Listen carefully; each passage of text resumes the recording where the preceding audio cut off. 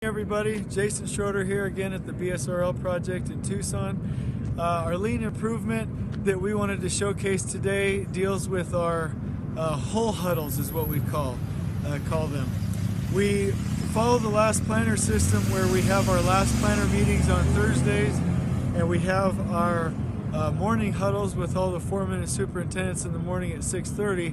But something that we've started doing, which really helps out in the field, is gathering all of the workers that are working in the hole for the day and just taking 5 minutes to talk about safety and where everybody needs to be, where we need to put materials, and we also throw in like 60 seconds worth of lean training.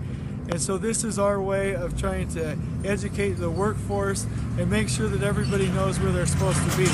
So that's the whole huddle right there at the top, and the excavation is over to the right where you see my fingers pointing. And so it's a very congested area. There's not a whole lot of space down there. And so Brent is actually able to point and tell people where materials are going, where people are going to be working, where equipment is, so on and so forth, so they get that visual. And what it feels to us is that everybody just knows where they're supposed to be. It's not chaos. It's not walking over here, walking over there, trying to get them reoriented. Move that pile, move that equipment. Everybody just kind of really knows where to be. So the reason we think it's a lean improvement is because we are bringing more and more minds into the planning of the day. Everyone knows the plan.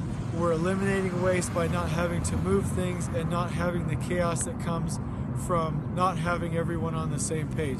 So that is our whole huddle. It's different than the morning huddle, and it's to take 5 minutes to educate the folks on where we are for the day, to do some safety training and to do some lean training, and that's our improvement we wanted to showcase. Thank you.